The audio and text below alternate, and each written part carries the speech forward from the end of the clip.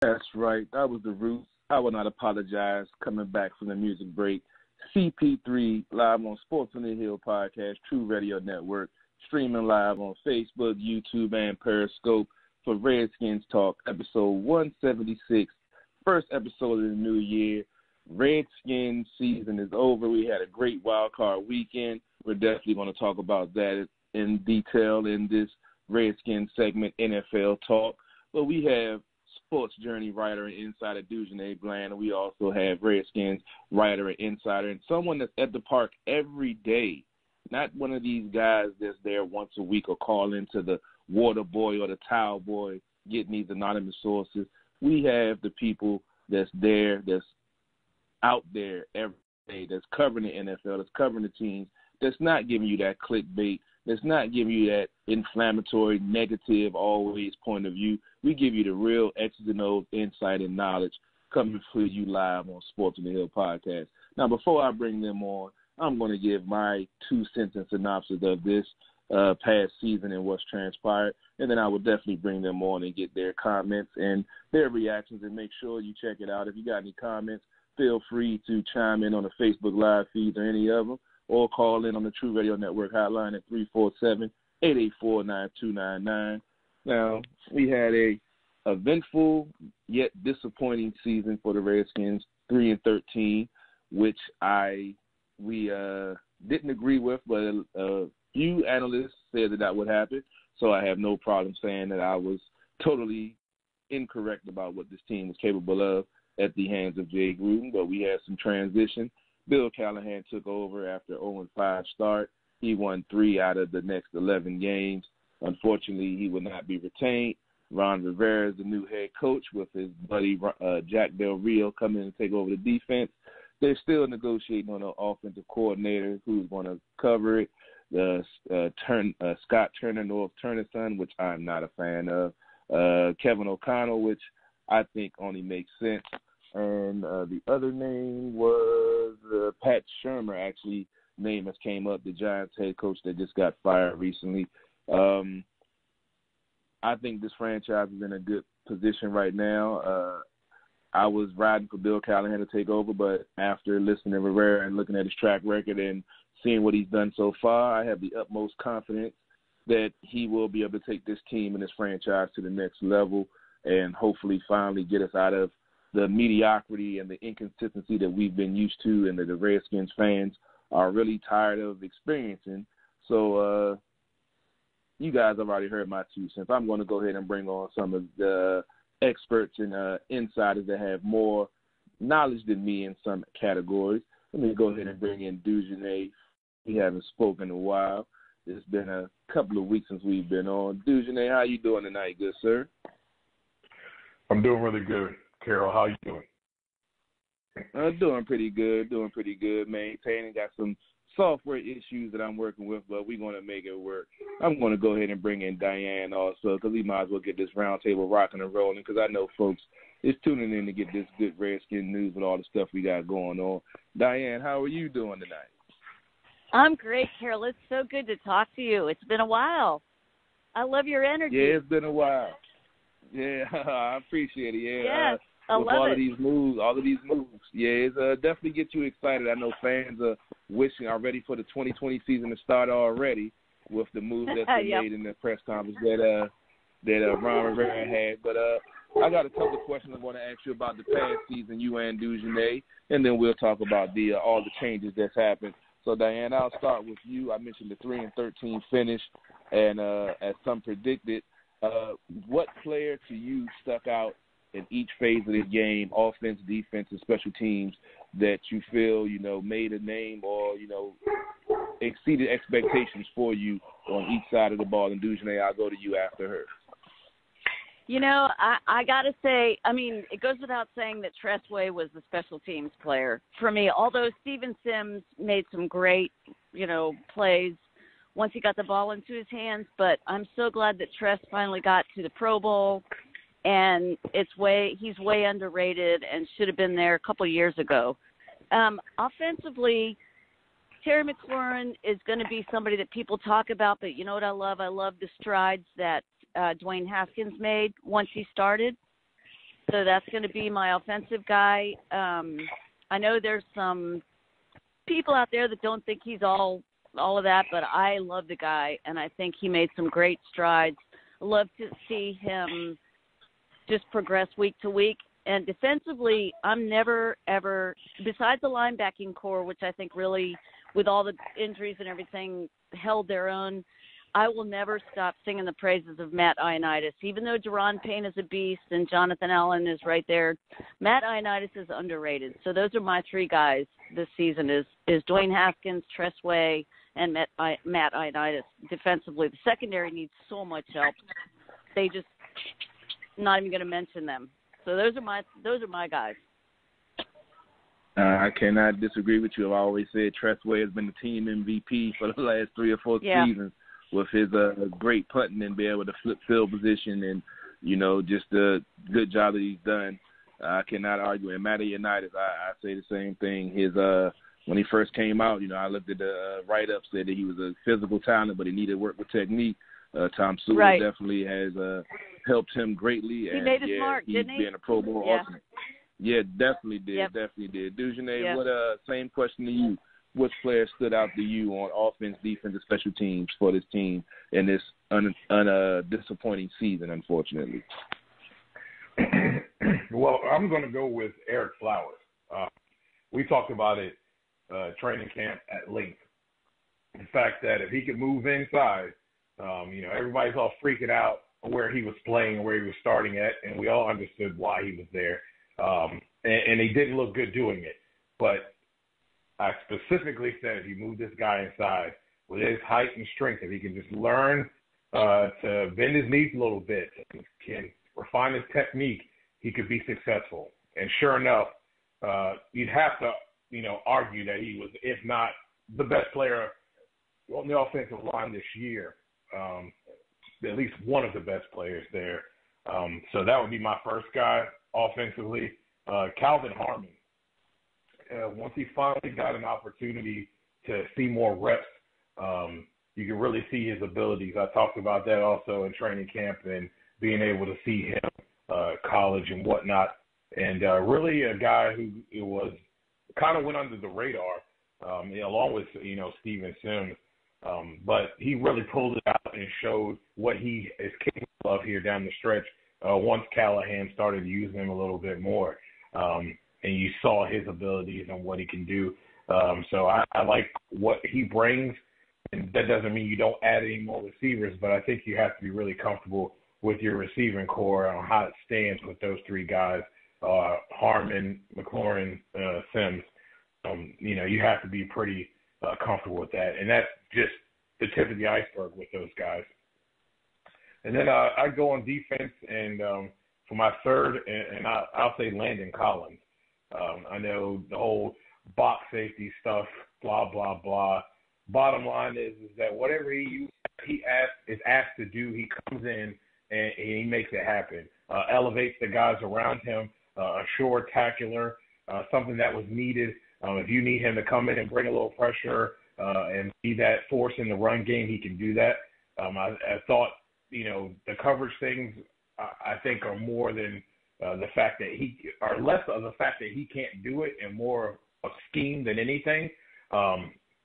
But other than that, he balled out as well, and thought that for what they paid him or what they did going and getting him in free agency is well worth it, and is going to solidify that side of the safety position for a long time. So really thought those Carroll, three guys did a good job. Carroll, DJ, you rock. Can I just say that I think Landon Collins is one of the best free agent signings the Redskins have made for years. DJ, you rock. I just wanted to echo what you said about him, because that was just one of the best free agent signings they've made. That's all. Agreed. I just wanted to say that. Yeah. Well said. Agreed. No problem. All right, we'll piggyback off of that with the transition coming with Ron Rivera and the hopeful positive turn this team is about to take. Which unit do you think needs the most work? I know, Diane, you mentioned the defense. I really don't think the defense needs as much work. I mean, the injuries took a toll on the secondary, but I feel like with the secondary, with the players that they got experience, and with Dunbar and Moreland and Moreau. You know, I think that, you know, a good off season, a good real training camp with a real coach, get them conditioned properly where they can last the whole season. So I'm really optimistic about the defense and the whole team as a whole. But you seeing this team every day, you know, practice and everything. Diane, which unit you mentioned the defense, but do you really think that they need that much work, or do you think that it's due to the injuries and? Yeah, no, totally, Carroll. The secondary's just been decimated. I was high on the defense early in training camp, and throughout the season, all year long, I was like, what the heck is going on with these guys? Because the talent is there. There's no doubt the talent is there. But, yeah, the injuries have just totally decimated them. And when you think about, you know, the guys that were in there, as you say, you know, Moreland and all of them, Dunbar, I think, is way underrated. It was I actually think the whole team is in pretty good shape. As DJ said, the receiving core is something you can't be too upset about with Harmon and McLaurin, and I think maybe they probably, you know, I'll be surprised if Jordan Reed ever plays again. If it was me, I wouldn't, but you know, he's a football player and they always think that they can. So tight end is a position, I think, that needs the most attention, because I think that they have a great group of young receivers. I'm glad to hear that Rivera is not afraid to put up competition for Dwayne Haskins. I mean, he didn't exactly say that, but he kind of said that. You know, we don't know how Alex Smith is going to be. So the quarterback situation, they've got a couple of, you know, Case Keenum, Dwayne Haskins, and I don't know how Alex Smith is going to be, but there's going to be competition there, and Dwayne has all kinds of talent. The wide receiving core is a good group of kids I love. Tight end is where I'm really concerned, because while I love Jeremy Sprinkle, I love his attitude. My God, he's huge. You know, I love his height and I love his attitude. They have got to address that. So that's my biggest concern coming up, is what they're going to do about the tight end position. Did that answer your question? Oh, very much so, very much so. You went into great detail. Tight end on the offense. Yeah, and I love Eric Flowers. And I mean, we'll see if Trent Williams comes back. I'm, you know, I've said all year long I thought he would end up in the burgundy and gold, and I thought, well, we won't get into the whole Bruce Allen thing yet. That's probably coming, but you know, I love what our offensive line did with what they had to work. So tight end is where I'm most concerned offensively.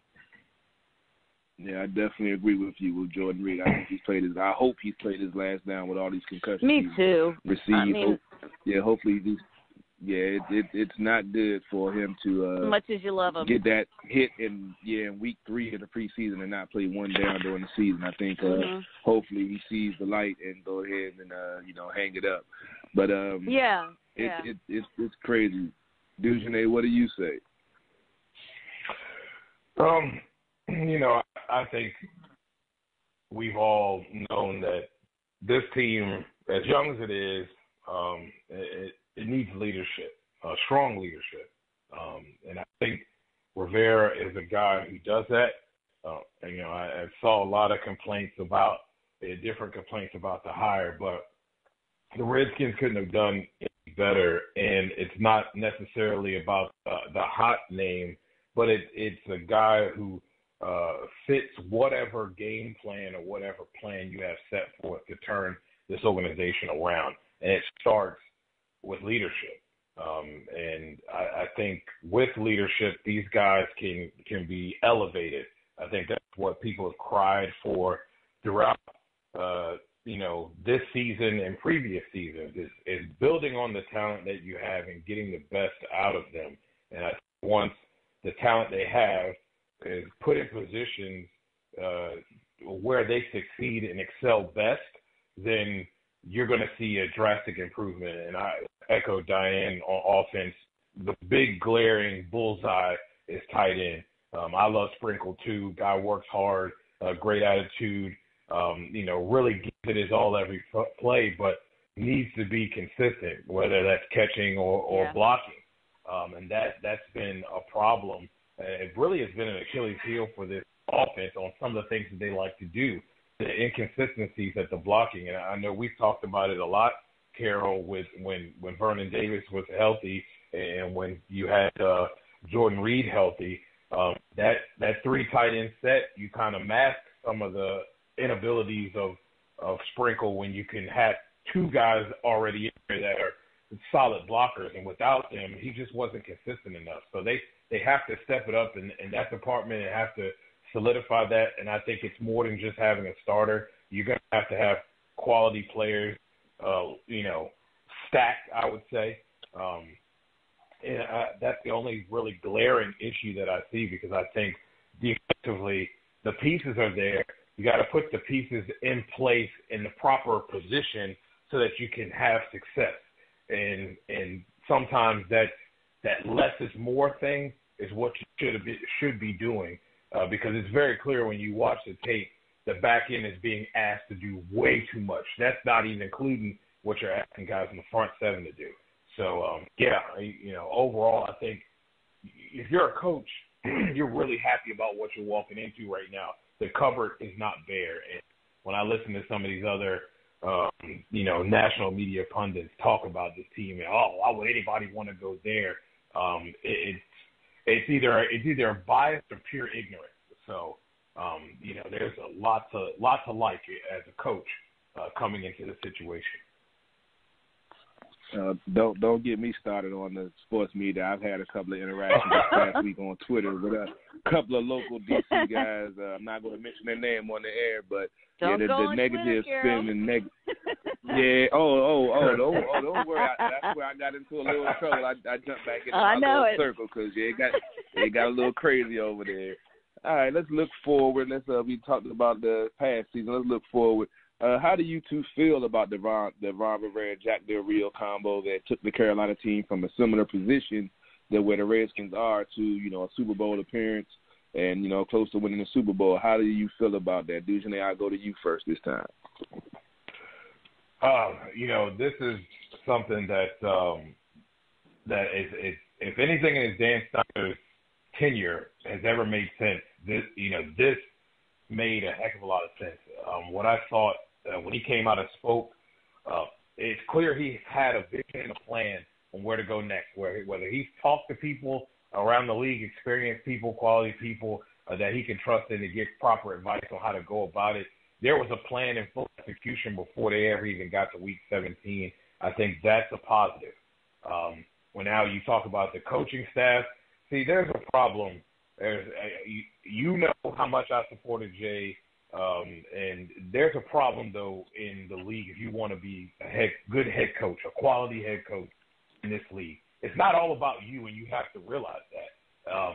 When you pair a guy like when Rivera pairs a guy like Jack Del Rio by his side, that really shows a sense of having someone to back you up and have the same type of mentality that you're focused on as far as the discipline that you want with a football team. Go back and look at Joe Jackson Gibbs and look at the people that he had on his staff as far as the quality, knowledgeable heads that he had on his staff. There wasn't anything to worry about whether he was worried about one of those guys taking his job or anything like that. He knew he had to have a staff that could handle the things that he wanted and execute those things to the best of their ability. And sometimes that's getting guys that could and should be head coaches to be alongside with you. And that's why Joe Gibbs had the success, as much as all these other things. But that is a focal point in success, especially in coaching in the National Football League. And especially when you're green or you're young, your first time head coach, that's the best thing you can do is surround yourself with people that are better than you and not be concerned about, if I don't do a good job, they might hire that guy because he's got experience. Only clowns and people who have a complex about themselves don't do stuff like that. And I think this plan, obviously Rivera has a plan. He knows what he's doing. But I think Dan Snyder deserves a lot of credit for having a plan in place. It wasn't a last-minute, fly-by-night, seat-of-the-pants call. They've been working on this for months and executed the plan flawlessly and got a guy who I think fits this organization. It's exactly what the organization needs at this time. Now we just have to see if it can work and, improve the football team the way, everyone thinks that it can. Sounds good. You want me to chime in? Yeah, go ahead, Diane. Go ahead. Give me what you have to say. I was just going to say, spot on, DJ. Listen, Bruce Allen was out of here more than 6 months ago. That was already in the works. And actually, Dan Snyder, well, okay, not too much. Dan Snyder's been hatching the plan for the future for quite a while. I think knowing full well that he was going to have to do it without his buddy. And I can't echo enough the fact that, as DJ said, that Ron Rivera is a guy that has a plan. Dan knows he has a plan. Del Rio was the best guy for the job beside him. And if they get the autonomy that I think they have, and I really think they have it, there's going to be, as long as we know that, here's what I'm most concerned about is, and I think it's going to be okay, is who they decide to keep in the front office, because there's talk about Alex Santos maybe going. I don't know. He might be retained in a different position, but the last three drafts have been really good, and Rivera knows that.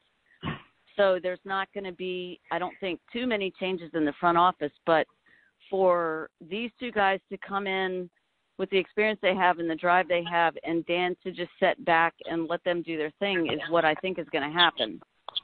I don't mean to be too repetitive, because DJ pretty much said it all. But I think I'm more optimistic than I was, with Jay Gruden, with Mike Shanahan. Every coach that comes in a place, these guys have egos. They all think they can do it. But like Ron said, if he didn't think this was the right fit, he'd still be out there pitting other teams against other teams to get his services. And he's been speaking with Dan for a while, since just after Thanksgiving. So they've already decided that it's the right fit. And I think, I got to come from a place of a little bit of skepticism, because we've seen it before, right? We all thought, many people thought Jay was the guy. A lot of people thought Mike was the guy. But Ron's been there. Del Rio's been there. I am happy if they keep Kevin O'Connell, because I think it's great to have Dwayne Haskins with the same guy in his ear. We'll just have to see. But I do think Dan's done a lot of growing, and I think he deserves kudos for it, quite honestly. And we may see him do the sort of things that everybody's wanted him to do now that he's finally gotten that, what do I want to call Bruce, off his shoulder. That was a big move. Don't underestimate how big of a move that was. Let's just say that. Definitely. Yeah, that was a huge move. And you kind of got ahead of my one. Yeah, you got ahead of my next question. Well, I'm sorry, Carroll. Oh, no, it's no problem. No problem at all. We're going to talk about the offensive coordinator, but I want to talk about the GM situation. I just saw something came out that said that they wouldn't sign the GM until after the draft, and a couple of names that's been mentioned are Rick Spielman, Morocco Brown, and Rick Smith, along with Louis Riddick. What feeling do you have on any of those candidates, and do you think who will be the closest one to come to this team and that will help this team take it to the next level, along with Rivera and Jack Del Rio? Diane, I'll ask you first. You know what? You probably should go to DJ, because having all these coaching changes and the players and stuff, I've only just started to do research on that. I personally love Louis Riddick, but the other guys are really all qualified, and I think Rivera's going to just he's not gonna do anything until he talks to everybody. And his I with Dan's thought, this is a coach-centric, as the two call it, coach-centric organization. I have to wonder what the GM that they bring in will be willing to, I want to say not do, but not do. You know what I mean? Like, what will it, so I'm just doing research on those guys. I want to see what their attitudes are towards not having total control, because I do think that Dan has given Ron Rivera a whole lot of it. And DJ, I'd love to hear your thoughts on this, because I'm only just starting to research the GM situation. I'm not going to lie. Yeah, I like Louis Riddick a lot, and I think when you look at a guy like Louis Riddick, he kind of really plays into what this whole thing with the coach-centric, look. Attitude, right. Yes, he's not a guy that stands out in front and wants to pound his chest and talk about me. If you even listen to whether before he got out here or, as an analyst, when you heard him before, when they have him on, it's always about player-centric. It's always about focus on the player and what's best for an organization. And I think what they're going to look to do is look for guys that can coexist. And it's kind of like having that right-hand man, Rivera having that right-hand man to make these personnel decisions, and they'll work together in that regard. And it'll be a title, but like he talked about, it'll be a collective effort. Everybody will have agreement and be on the same page, because really that's really important. And honestly, that is something that has been missing for a long time in Washington. There's a lot of people making a whole lot of decisions and not agreeing upon them and pouting about it like baby, and those fences get, and bridges get burned, and things don't seem to work together. Guys don't work together. And if you have disruption from the top into the coaching staff, then what do you think is going to be displayed out and kind of resonate with the team? It's all Bruce wasn't exactly collaborative, right? Right, they weren't. So I like them, and I think Morocco Brown, doesn't he have a little? I believe he has a little history somehow with the Redskins. So that's don't really know a whole lot about him. I think he's done a halfway decent job of where he's been. But I think when you look at the candidates, you have to look at what is best for your coach-centric organization. And I would say that probably Brown will be another guy who would fit, but I really like a guy like Louis Riddick. The way he goes about his business, how he really understands the necessary needs and wants and what it takes to motivate players, and get the right players in the building, and assist the coach in doing that and making those proper decisions. That's really what I like about Louis Riddick, and out of all of those, because there's a couple guys that you're like, they weren't necessarily all that great where they were. You really don't want to bring another crapshoot type of guy in here, to kind of pair up with this, because you really want to do it completely right. And of course, your coach has to get along with him too. So I know that Ron will be, diligently involved in that and getting the right pieces, the right type of vibe at Redskins Park. So, and I'll add to the, guys still being in the building that are there previously.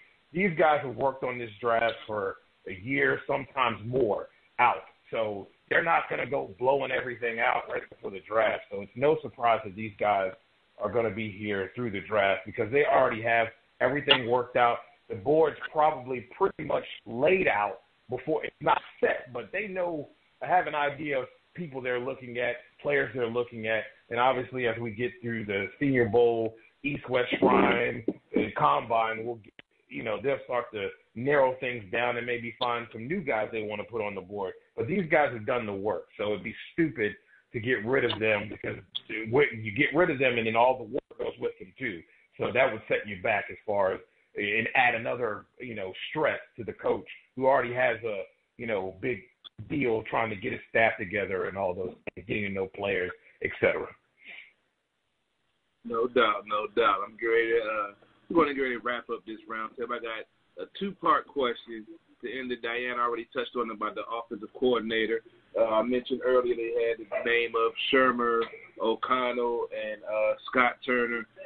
Two-part question. I would feel more comfortable with O'Connell, but who do you think will take this team to the next level and help Haskins be able to ascend to the quarterback that we all think he can be? And with the number 2 pick, do you draft Chase Young, who everyone thinks should come here? And I've been watching tape on him, honestly, and I cannot not say we shouldn't draft him. Or do you think they should trade back and get more picks since they don't have a second-round pick? Dujunne, I'll go to you first.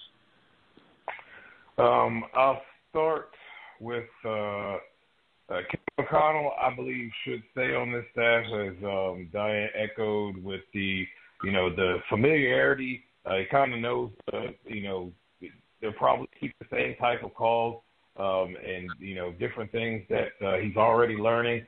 And then having that continuity, the same guy in your ear all the time, that will help in his growth.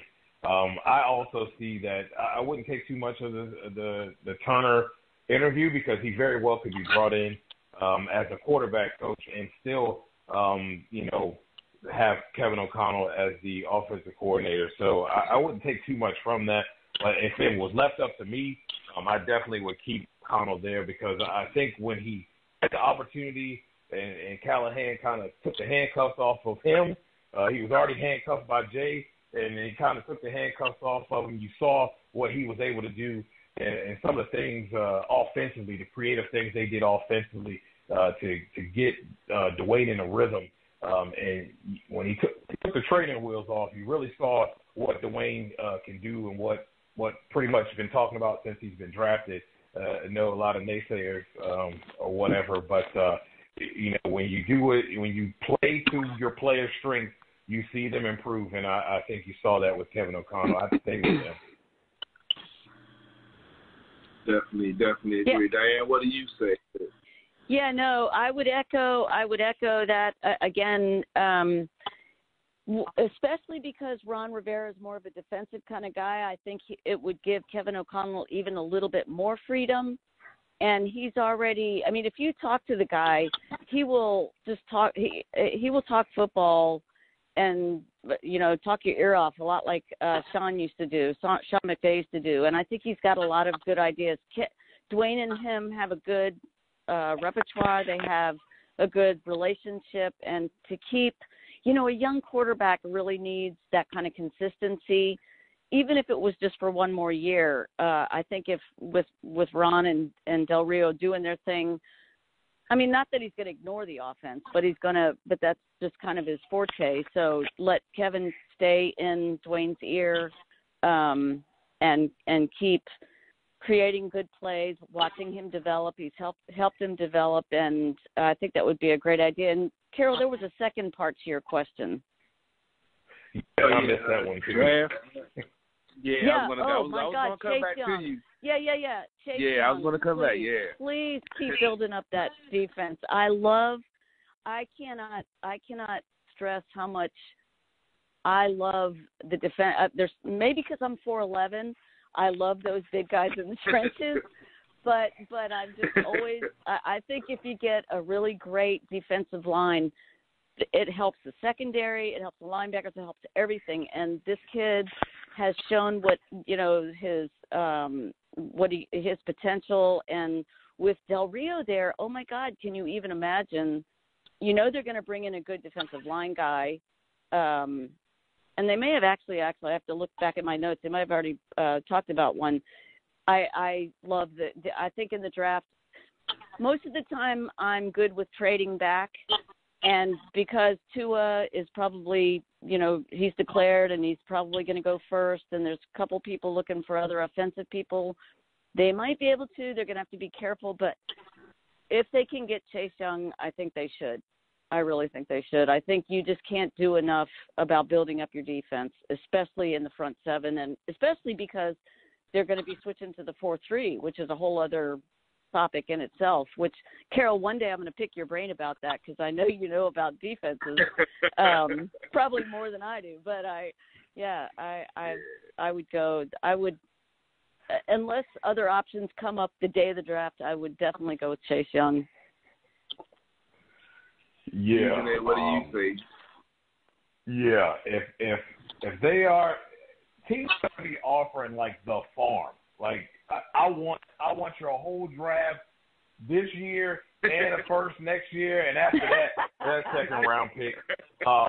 Because right. I'm gonna tell you, if you add Chase Young to this defense and you're going to a 4-3, you imagine the nasty rotation of a pass rusher. Ba-boom. You talking about Montez Sweat? You talking about Chase Young? Right. The fact that Ryan Anderson has stepped up, made plays. If you can keep Kerrigan around, I know he wants to be here. If you can keep him around at a financially and all of that good stuff, you have those guys. You got the Cole Holcombs coming up. The outside. Good right. Lord! I mean, there's no ifs, ands, or buts.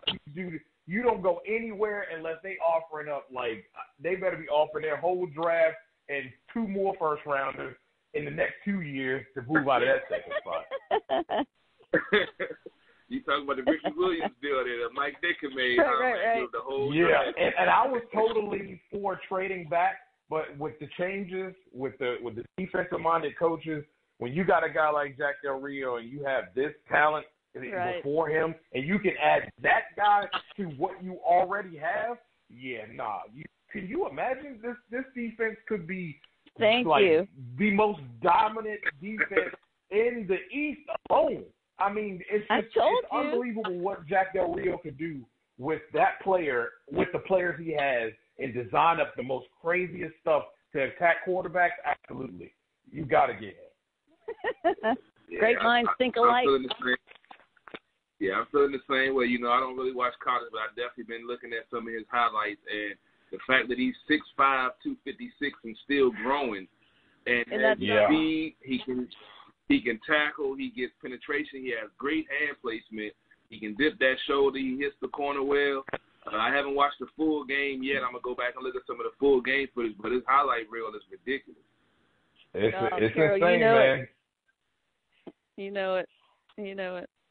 Carroll knows one more thing. You know that. Indeed. Oh yeah, I love defense. We did have another move today for the one of the noted issues with the Redskins, the head athletic trainer Ryan Vermillion. I'm not really familiar with that. I'll go to you guys real quick before we get out of here on Redskins Talk to let y'all get out of here. Diane and Dujunnea, y'all familiar with this guy? Diane, I'll go to you first.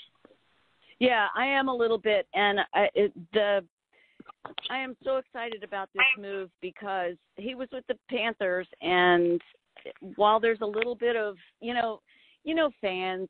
I mean, fans, they love Cam Newton, and he was hurt, but Ron Rivera knows him. He's been with him, and not even withstanding, let's just say you don't even know Ron Vermillion.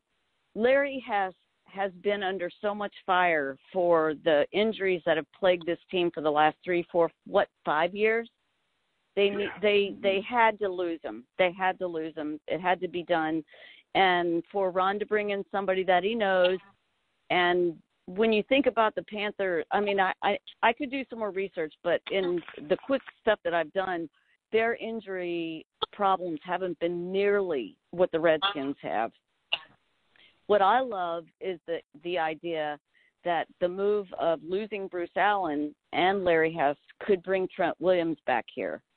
And I think that in and of itself is a great reason to do what they do. But I just think because every guy that I've talked to on the team seems to be fine with the training staff, the strength and conditioning, the doctors, except for Larry Hess.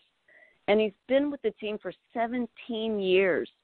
That's a long time for there still to be the issues that they've had. And it kind of makes it all point to one place. So it's a great move. In my opinion, it's a great move. I hope that that the new ideas, the new approach does what the team hopes that it does. And only time will tell. But if nothing else, if if that move in and of itself will bring back Trent Williams, I'm good with it. And his record is pretty good, except for a couple plaguing injuries that Cam Newton has had. He has a pretty good record. Yeah. I have a different assessment of Trent Williams' situation, but Dujunnea, I'll go to you. That's another topic, right? Trent right about it. Yeah, that's a whole other topic. I'm going to leave that one alone right now. Dujunnea, you know what do you say about this? Yeah, I know. You know,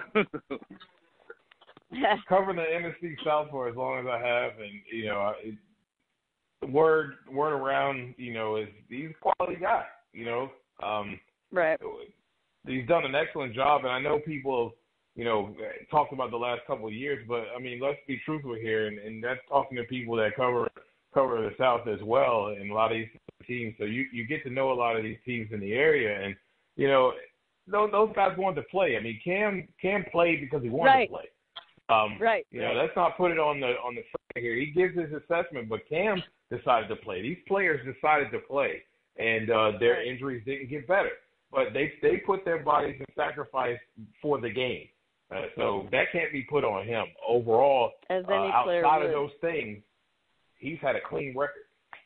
And I think it becomes like any family, at times when you get close and you know, sometimes you're so close that you don't see the flaws of that individual, and that communication of, yes, we're friends, but, you know, at times I'm going to have to let you know that, hey, man, you're going to need to step it up here, or you need to, you know, what can we do to better this or better that, and you become complacent. And I think that's the deal with S, and that was a significant move. A fresh mind, fresh outlook, huge move. A fresh look on these players. It's building not just for the actual office itself, but for the players and the trust in the locker room. I mean, I think of guys like Chris Thompson, the Darius guys, especially Chris Thompson, with the amount of injuries he's had over the years and how hard that boy worked to get his butt back out on the field and to continue to have these things happening. You have to look to one guy. I mean, if everybody else is cool with everybody else in the training room except for that one guy, then, I mean, and it's his department, and you know, his role for less in other companies. And he's been here a long time, and this has been an extended problem that hasn't gotten better. It's gotten significantly worse, and it's happening to the new guys you bring in. So what does that say? You know what I mean? It doesn't say a lot about your headship in that department, and that was the right move. They have to let him go. And this is a significant move to bring in another quality guy. And it's a fresh eyes, like I said. Fresh eyes, and the players can feel a little bit more comfortable with someone that has a fresh look and a fresh outlook, fresh voice, and taking care of them and keeping them healthy. And when they do have injuries, getting them back to health. So those things are important. You know, we look at it as important as regular everyday people. So, of course, when their bodies are their job, they definitely view it as something significant, and this would be huge as far as the entire front office and structure and gaining trust and stability in the organization. Great. Appreciate the great insight. We ran a little bit longer than I expected. We still got Paul the Boxing Guy on the line to talk some boxing also. So, Diane, let the folks know where they can find you at. I know it's the wild card weekend. We were going to wrap it up, but we have to get into that another time. Let the folks know where they can find you and what you got going on in this off season with the playoffs going on. Okay. On Twitter, I'm Di Chesebrough, at Di Chesebrough, DICHESEBROUGH. Isn't that a horrendous last name? It's so long. And SportsJourney.com. That's the website. Me and DJ. Yeah. At Di Chesebrough on Twitter, and SportsJourney.com. All right. I appreciate you taking the time out. Appreciate all your knowledge and insight. And we'll definitely be talking to you soon once the OTA time and draft time and stuff. We'll try to get you back on. And I'm definitely going to be down the training camp this year. I made it down in the last season of Jay Gruden era. I definitely want to be down there for the first training camp of the Ron Rivera era to see the differences and see how the team perform. So definitely, I will definitely be down there for that. But thanks for taking the time out, and we definitely will have you back on. Oh, you know I will. Tell me when you're down there. You know, you better. Look forward to it, Carroll. I appreciate it. Thanks for having me. Yeah, y'all take care now. You have a good night. All right. You bye-bye. too. Okay. Bye-bye. All right, DujunneaB, let the folks know where they can find you at, man. It's not Bland 21 on everything. Going to start ramping up the podcast here in the new year, getting a lot of guests on, and just trying to provide you guys with content. And as she said, SportsJourney.com is where you can find the written work. We'll have some cool stuff coming up. NHRA season's coming up. You got the Senior Bowls coming up. Looking forward to covering that. And, of course, we'll be talking about that on the show, I'm sure. So I'm looking forward to the offseason. Yes, sir. Yes, sir. Definitely going to have a lot to talk about, especially with this new changeover and new takeover. And he's making some moves. I wanted to get more detailed into it, but we had such a great convo. We're going to have to do it again another time. But appreciate you taking the time. Yes, sir. I'll holler at you later on, bro. All right, brother. Y'all have a good night. All right, later, Mike. All right, we got Paul, the boxing guy, on, and he's Charlotte native. Well, not going to say Charlotte native, but Charlotte resident, and he's been down there following the Panthers for a while. So he has some inside info on Ron Rivera. I'm going to bring him on right now. We can talk a little bit before we transition to boxing. Look like we're going to go into overtime a little bit. So if you want a Blog Talk feed, you're going to lose the feed. You can always check out our Facebook Live, YouTube Live, or my Periscope feed where we're still chopping it up about some Redskins and some boxing. Paul, how you doing tonight? Good, sir. Carroll, doing pretty good. How about you? Hey, man, maintaining, having a great show. Just talking some good sports, and then wanted to get your take on the Ron Rivera situation. I wasn't able to tune in to Hertz House with you. I heard you killed it over there breaking down Ron Rivera. So let the SportsOTHP fans know what they get with Ron Rivera. I'm essentially the True Talk Panthers beat reporter. So I got ridiculed by many on a lot of the Redskins groups when Ron Rivera was fired on December 6th when I said Ron Rivera head coach 2020 because this man is definitely built for the personnel the Redskins do have. He earned his chops in the NFL. The dude knows what he's doing. The guy always has a strong defense, and people are going to be pleasantly surprised. I will say this, though. As far as personnel, I'd like to see O'Connell stay. If he doesn't, that's okay. I like Scott Turner. Scott Turner and Norv Turner, who's the offensive coordinator, had Christian McCaffrey this season have a 1,000 season. And last year, he was only 200 yards short of a 1,000 season under Scott Turner. So even if we do lose O'Connell or if Turner is brought in as an assistant, it could only help, especially when you got Christian McCaffrey's former backup and replacement on our roster in Bryce Love. And, by the way, Christian McCaffrey also had 104 receptions as a running back. So look for a lot of passes out of the backfield. I don't think you're going to have a huge learning curve for Dwayne Haskins. And also as far as GM, a lot of people are saying a lot of names. I'm really looking to them to bring in Marty Hurney, the former GM of the Panthers. He got to start with the Redskins in the 80s, learned under Bobby Beathard. He built both the Carolina Panthers Super Bowl teams. He drafted Luke Kuechly, Thomas Davis, Josh Norman, Steve Smith, hired Ron Rivera. So definitely look for that man to potentially be the GM of this team because he has a good working relationship with him. And, I'm looking forward to it. And one more thing. We need a tight end, some great tight ends in the draft coming out. And I'm pretty sure Ron Rivera has his eyes on a couple of them. Bryson Hopkins is one of them. And there's another guy whose name that I can't say because I don't know how to pronounce it, something Commit, but he's compared to Greg Olsen, who was also a stud under Ron Rivera. So great hire by the Redskins, and I'm definitely happy to see what they did here. No doubt, no doubt. We appreciate that insight from the Carolina point of view, being down there with the ex-Carolina coach and giving us some insight. Now let's get into your wheelhouse. Well, you're already a wheelhouse with football, but your expertise and your true passion with boxing. We've had some well, I just got alerted. There's 90 seconds left in the live broadcast, so if you listen to the Blog Talk, it's about the live feed about to cut off. You can always come back after the show is over, listen to the show after it's rendered, or you can jump on Facebook Live, YouTube Live, or Periscope feed and check out the rest of the talk we're about to have with boxing.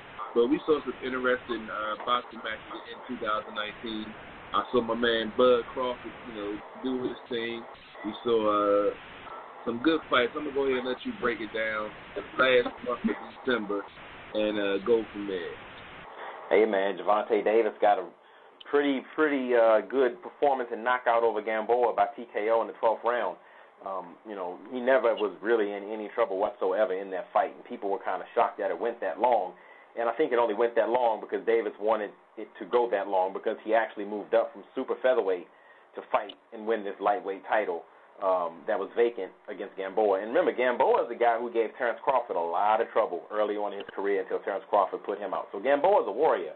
Gamboa also tore his Achilles in round 2. Now, seeing as though he's not getting surgery on it, it wasn't a complete rupture, which they initially made it sound like it was.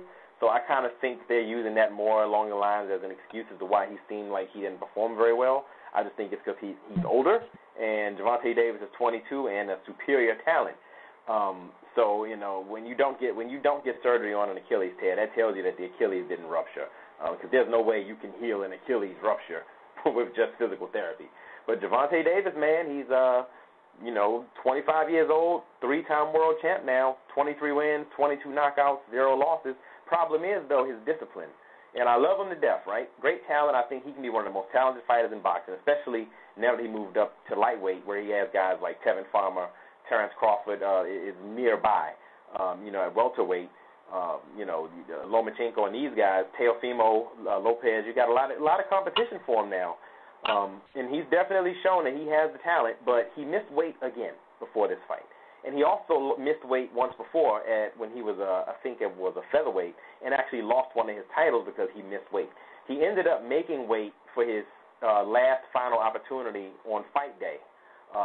He had, I think, 12 hours after he missed his first weigh-in to make weight, and he just made it, which allowed him to win the title. So he's definitely going to have to work on his discipline, especially when it comes to fighting at those lower weight classes that he makes his bones in. He's a short guy, but he has a stocky frame. So I think he's probably going to end up at welterweight at some point, and that's maybe when you're going to see that Terrence Crawford thing happen. But the only problem is I don't think they're ever going to fight, just like I don't think Terrence Crawford and Errol Spence are ever going to fight because of the relationship between PBC and Top Rank.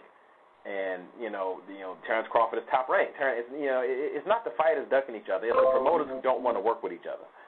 So, Gervonta Davis, man, once again, showing that he's a talent and a force to be reckoned with. And, looking forward to what's next.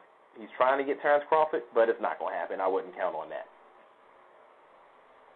So, Gervonta Davis and Bud Crawford in the same division. That was actually my first time watching Davis fight. I actually thought Gamboa would be able to frustrate him into making a mistake. And from what I heard, that he did frustrate him a little bit and get him out of his game plan. But, with having even any type of Achilles injury, being a boxer where your footwork and your steps are so critical that you throwing punches, I mean, the fact that it went as far as it did just states the fact of the warrior that Gamboa is. And but seeing Davis fight for the first time, I did see flashes of Sugar Ray Leonard, that dude with the hand speed, with the movement and the footwork. So you don't think there's no chance that Crawford would fight him or Errol Spence, because those are two fights that I would love to see. Not this year, and it's not because of the fighters. It's all the promoters. And the thing about Gamboa, when he tore his Achilles, he tore it when he got knocked down in the second round. And I'm gonna tell you just something personally. I've been dealing with a left Achilles strain for a very long time, and like you said, Carroll, it affects your movement a lot. You can't do very many things, especially when it comes to boxing. I will say this though, man, he frustrated Tank, especially I think in round 8, which was the only round that I do believe Gamboa won.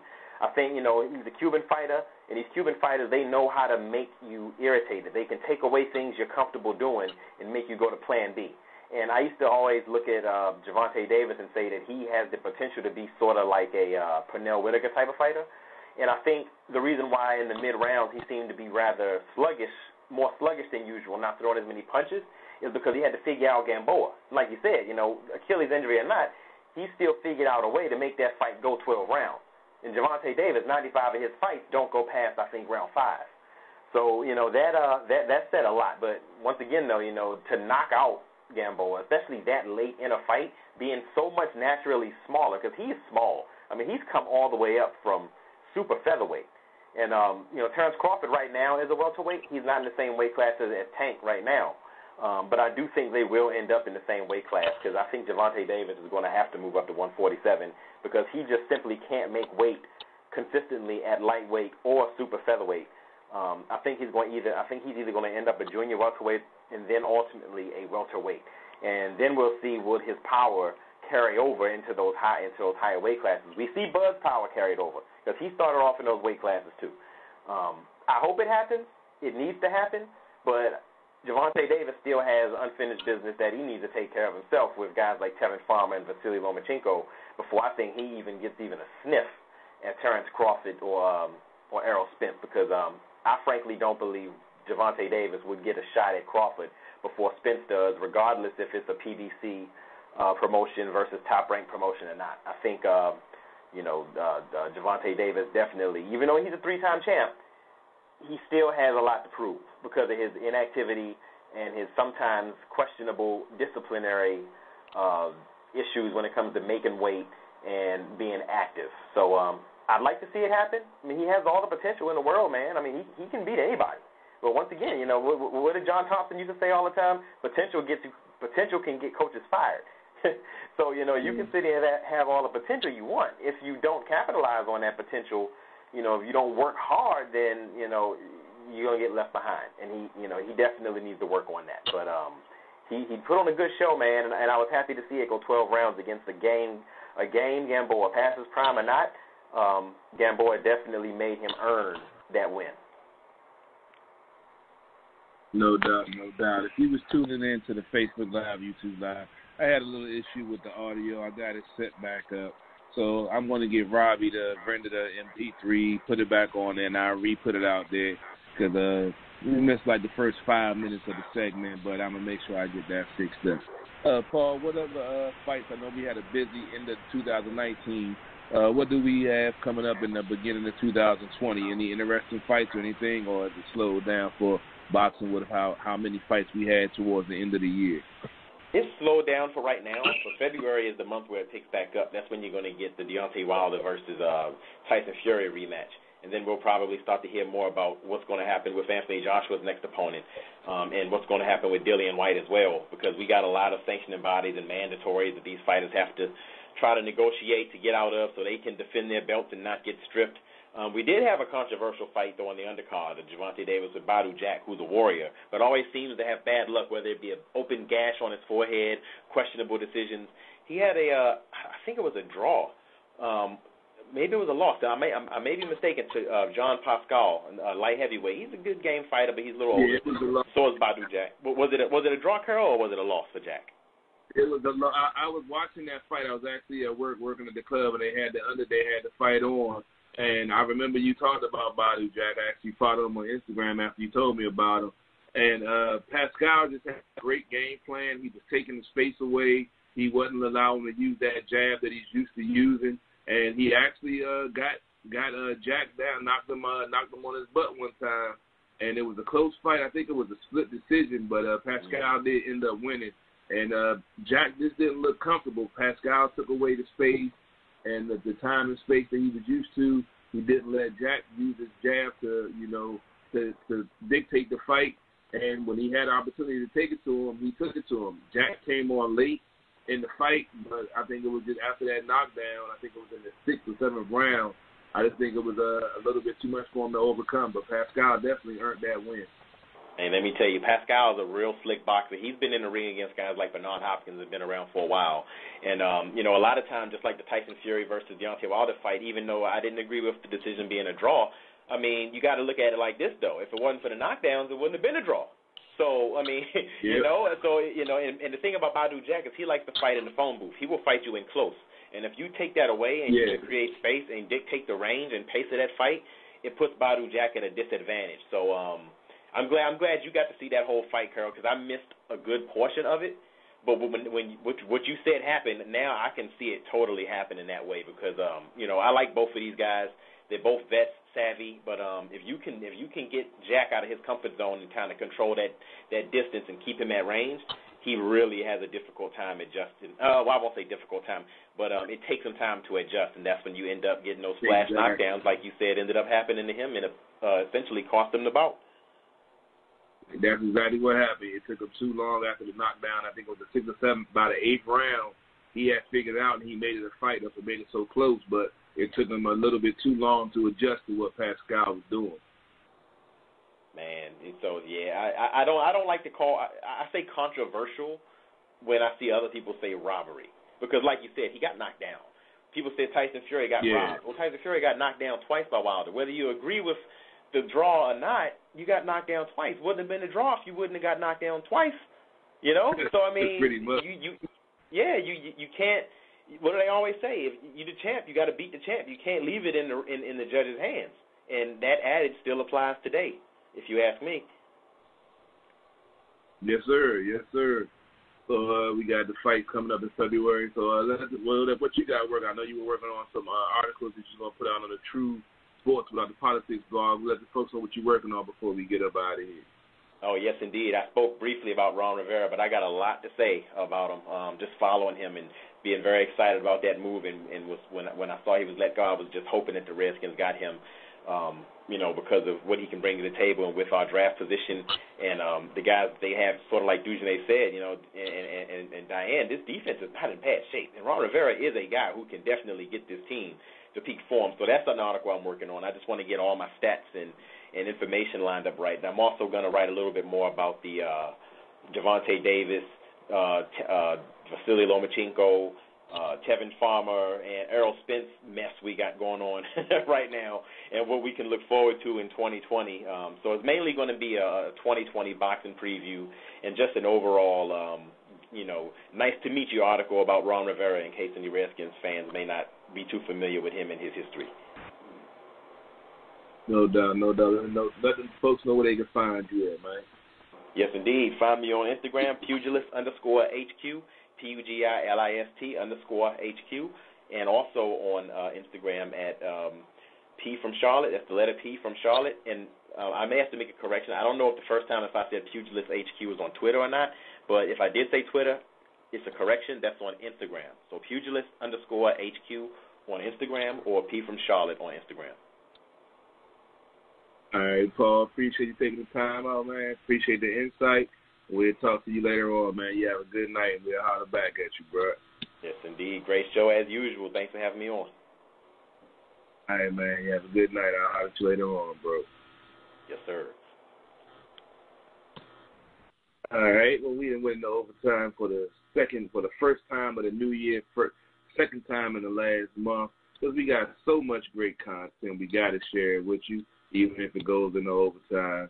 I'm about to get ready to get out of here. Appreciate y'all checking us out, SportsOTHP.com for all the shows archived, Facebook Live, YouTube Live, Periscope videos, all up. Articles that he's working on for the boxers out there. I'm working on CP3. You can check out the Facebook page, SportsOTHP, for the articles that DujunneaB writes. We got sports coverage coming from any and every direction, people. It's not a game. DC Sports are the politics. It's not a catchphrase. It's not just a motto. It's what we do. I'm about to get out of here. I'm about to end this feed. Before I do, got to end this show with Beats by CP3, Hip Hop. We out. See you next week, Monday night, 7 o'clock as always. Capitals, Wizards, and whatever else we want to talk about. Whatever goes down throughout the week before we be back. CP3, live from the lab, Sports and Hill Podcast, True Radio Network, and I'm out.